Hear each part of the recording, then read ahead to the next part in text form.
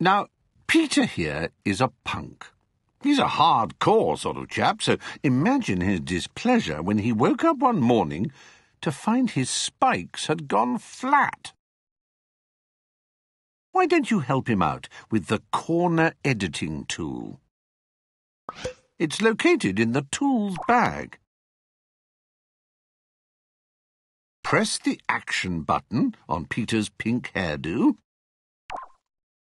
Pressing the action button again will add a corner anywhere along the line. Use the left stick to drag out a spike. Oh, that's a big spike if ever I saw one. The touch controls work here too. Tap the edge to add a corner and then drag it where you want.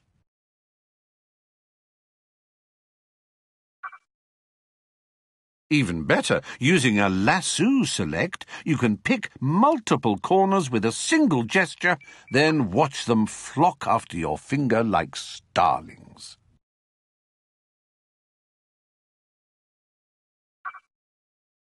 That's the way. I can feel his grandmother's look of disdain already.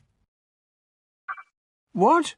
Too much, you reckon? Not a prob. Just press the delete button to remove any corners you regret. Finally, tap anywhere outside his hair to deselect it, or use back to go back to pop it. I'd ask you to do my hair, but sadly, my punk days ended in 1981.